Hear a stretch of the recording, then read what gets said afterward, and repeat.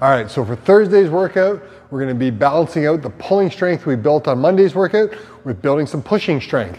So we're gonna start out with 3 minutes of running warm-up. And all we wanna do for our running warm-up is help our body transition from the range of motion and force that we use on our day-to-day to the range of motion and force that we're gonna be using when running. So a little bit of ankle stretching, a little bit of hip stretching and range of motion, and the coach will lead you through that. And then we're gonna have 3 rounds of a 200-meter run. So we're just out to the end of the building and back. 12 banded face pulls, working on shoulder stability, holding the shoulder blades down, and then 8 reps per side of a banded Pallof press.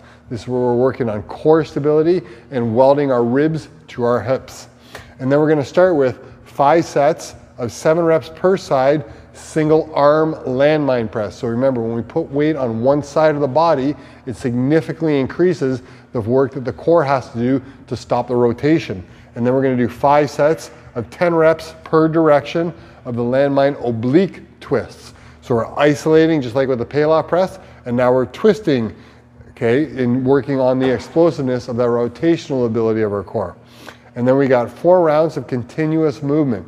We're gonna do a 400-meter run once around the building, come back in 10 dumbbell deadlifts, 10 bent over dumbbell rows, and then 10 dumbbell push press. This will all be the same dumbbell, and I'm sure as you can appreciate, there's a different demand for each of these movements. So that will be where your active rest is when we go out on the run, nice continuous pace.